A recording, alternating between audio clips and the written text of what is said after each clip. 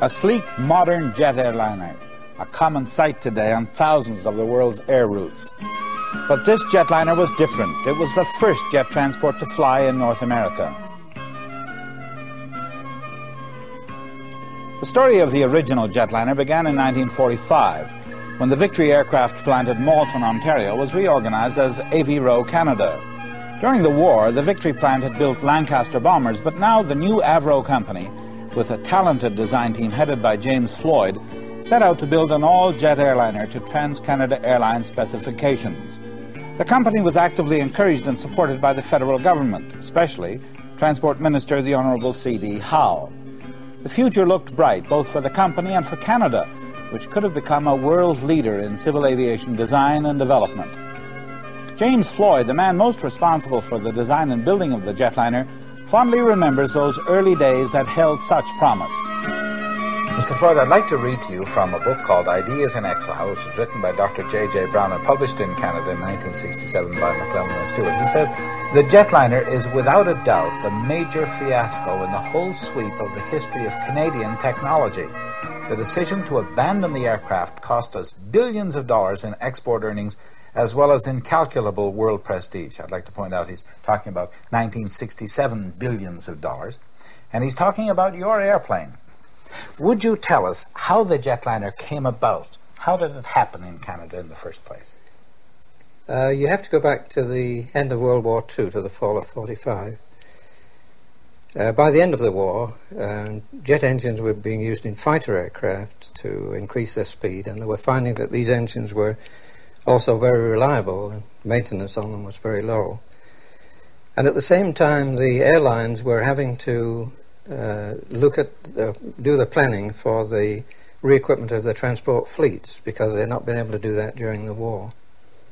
And it was felt that if the high speed that would be possible with the jet engines could be combined with the quiet cabin and lack of vibration in the cabin and the safer fuels associated with the jet engine, that this might be a very good step forward in the development of transport aircraft. So this was the reason for the general interest in jet transports at that time. Avro's chief test pilot was Captain Don Rogers, who began his flying career before World War II.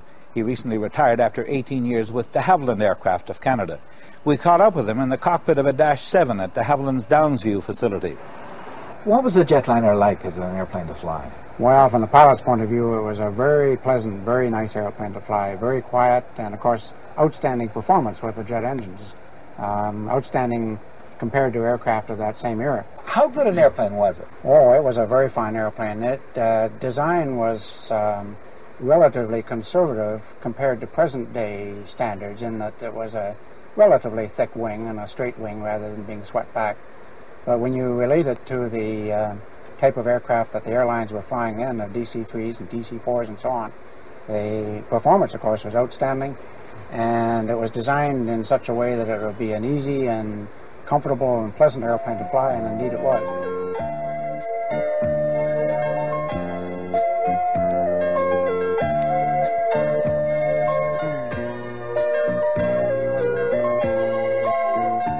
The plane that Trans-Canada Airlines had specified in April of 1946 was a twin-jet 30 to 40 passenger transport with a range of 1,200 miles at speeds of 400 miles an hour. But with the design well underway in 1947, the Rolls-Royce Company of England notified Avro that the engines that TCA wanted were still classified as military engines and would not be available for the jetliner's first flight. Redesigned the aircraft for 4 engines in just about the middle of 47, towards the end of 47. Mm-hmm. And this aircraft, incidentally, met all of the requirements of the April 46 specification of TCA. Yeah. But when we went back to TCA with this 4-engine design, it was obvious that they changed their minds completely on using a jet transport. Firstly, the engine that they specified now didn't exist. But more important, the instrument landing systems, which they felt they were required for the safety of the operating a jet airplane, they were being installed much more slowly than everybody expected in Canada. And because of that, TCA felt that they had to pile on tremendous amounts of reserve fuel. And it got to be quite ridiculous because, for instance, on the Toronto to New York flight, the amount of fuel we had to put in the aircraft was more than 3 times the amount of fuel required for the actual flight. And the reserve fuel in this 40-passenger airplane amounted to the weight of about 100 passengers, so there was no way that we could comply with a requirement like that. And in fact, TCA at that point bailed out. They withdrew from the project. Now, you weren't even in the air yet. No, this was 18 months before the aircraft first flew. Okay, but you did get it airborne. Well, the company then had to decide, when TCA were out of the picture, whether to go ahead with it or whether to abandon the project. And there was sufficient interest in the United States and other world airlines that, with the blessing of the Canadian government, the company carried on with the design, build, and flight of the aircraft, which its first flight was August the 10th, 1949. With that first flight, Canada became only the second nation on Earth with a civil jet transport. Great Britain was the other with the de Havilland Comet. As the jetliner was presented to press and public, the Honourable C.D. Howe offered his congratulations. The first official flight is an epoch-making event in the story of Canadian aviation. The C-102 is an aircraft conceived, designed, and developed in Canada by Canadian engineers and fabricated by Canadian workmen. Surely this is a great achievement for Avro Ltd. And for every man and woman associated with Avro Canada. I extend congratulations to all of you. The airlines had a tremendous interest in the jetliner, and it isn't hard to see why, because with the flight of the 2 jet transports, the de Havilland Comet, which is a long-range aeroplane in the UK, and the Avro Jetliner in Canada, it was obvious that the airlines could see the writing on the wall and that one day they might have to consider the operation of this kind of an airplane in their fleets. And so they took a tremendous amount of interest in it. And also, the company obviously now had to sell to a foreign airline because there was no market in Canada for it. And to do that, you had to demonstrate the aircraft. So we mounted a massive marketing and demonstration program down in the United States. We took the aircraft down to all the headquarters of all the major airlines down there. And their executives and engineers and operations people and the pilots all flew in the aircraft, and it was received with a lot of enthusiasm there. And also we put it on the airways. We actually did a lot of intercity flying in the United States with the airplane, so that the traffic controllers and the certification people and everybody to do with aviation really learned a lot from that particular airplane there. How did New York react when you brought that airliner in there for the first time, and it was the first arrival at New York of a jetliner? Yes, that's right. Well, I didn't realize that there was any big problem going on. We were doing a triangular demonstration flight from Toronto to Chicago to New York and back to Toronto, and I didn't know there was a problem, but while I was flying the airplane between Chicago and New York, our representative in New York was having a terrible argument with the chief control tower operator at New York to bring the jet transport in there, because he was concerned that the jet was going to burn the runways and burn up the terminal building and damage other airplanes and all this sort of thing, and he didn't even want it to land in New York. Fortunately, before we actually got into the New York area, permission had been obtained to do the landing, but we were only supposed to land it, stop the airplane out on the runway and get it towed into the terminal building, so that it wouldn't be doing any damage to the other airplanes of the terminal. They were just really worried about this fire-spitting airplane that was going to come into their airport. Did they question you when you said that, well, here we are, EJD coming from Toronto at 30,000 feet? Oh, yes. The air traffic controllers at the reporting stations en route, of course, weren't accustomed to transport aircraft at these high altitudes and high speeds. Yeah. So they would very often question us if we'd made a mistake, if we said 30,000 feet, did we mean to say 3,000 feet? Or if we gave our estimate to the next checkpoint, they would ask us to recheck our time, that we must be wrong on the time. So it was kind of fun. The record good books of commercial aviation need some revising tonight. They've been shot to pieces by the performance of the Canadian-built Avro Jetliner. The Jetliner went on an international jaunt of 1,570 miles today, and a trail of broken records dotted her route. She broke the speed records for commercial-type planes between Toronto and Chicago, Chicago and New York and Toronto. While in the United States, she went up to 36,000 feet, a new American record for transport. And she reached a ground speed of 520 miles an hour, still another record for the United States. The commercial flying time along the air routes from Toronto to Chicago, on to New York and back to Toronto, was practically cut in two on the Jetliner's trailblazing flight.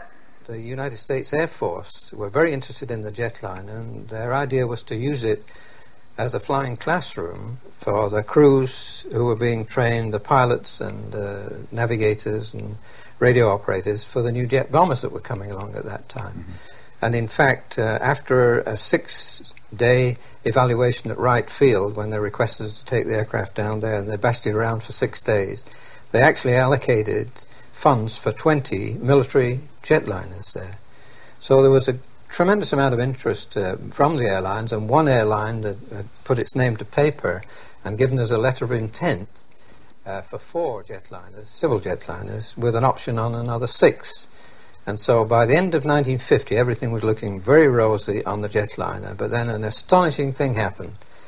C.D. Howe at that time was God so far as the aircraft industry was concerned. You couldn't design an airplane, you couldn't build an airplane, you couldn't operate an airplane, you couldn't even breathe an airplane unless you checked with C.D. Howe first. And when we came, the company showed him the letter of intent from National Airlines to actually, you know, go and build these airplanes. Mm-hmm. He said no way. And the reason that he gave was that the Korean War had broken out in mid-50. It was escalating. Avro were heavily committed on the CF-100 all-weather fighter for the RCAF, and he felt that the company should not spend any time at all messing around, as he said, with these civil airplanes, because it would take away the concentration of effort on the CF-100. So in fact, he closed the program down, and we had to go back to National Airlines and tell them there was nothing we could do about it. It was just a kiss of death on the Jetliner. In your opinion, Mr. Floyd, could the company have maintained its program with the military airplanes on one side of the factory and the civilian airplanes over on the other side? Could that have been done? Absolutely no problem at all. Every aircraft manufacturer worth anything does that anyway. Sure. You know, almost everyone you can think of develops civil and military aircraft because there's some carryover from one to the other. There isn't any doubt about that. Jim, tell me this. We only had 10% in any case of our total effort on the Jetliner in the company. So it would have made virtually no difference. And also remember that the USAF were interested in it as a military airplane.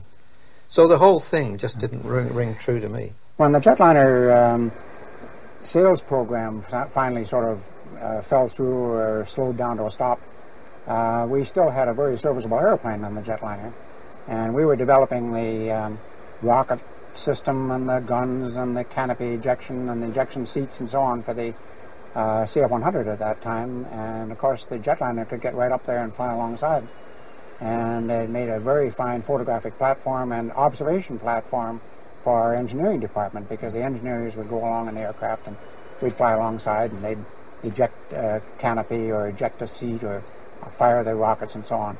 And this was very useful from that point of view, but of course this wasn't what the Jetliner was designed for. You have to take your mind back 35, 36 years ago, halfway back to the Wright brothers and the string and paper period, and only 6 years after the Battle of Britain, when the fastest of the military fighters, which was the Spitfire and the Hurricane, had a top speed flat out of less than the cruising speed of this huge airplane with its 10-foot diameter fuselage and weighing 10 times the weight of the fighter. And the specification on the Jetliner was for cruising at 430 miles an hour. Early in its flight testing, we achieved 500 miles an hour. And this was the biggest single step in speed on this continent on transport aircraft at any time, before or since. The biggest jump in performance. The biggest jump in performance. But at the same time as making it a fast airplane, because at that time runways were only a fraction of the length that they are today, we also had to give it almost STOL or a short takeoff and landing characteristics, and make it a very docile airplane in the low speed end. We had to take off and land this airplane in less than 4,000 feet. And on several occasions, Don Rogers, who was the captain of the airplane, has landed the jetliner in less than 1,000 feet. But I think the main special thing about it was that all this was being achieved at a time when jet transport technology didn't exist at all, and it was being done by the blood, toil and sweat and endeavours of Canadians.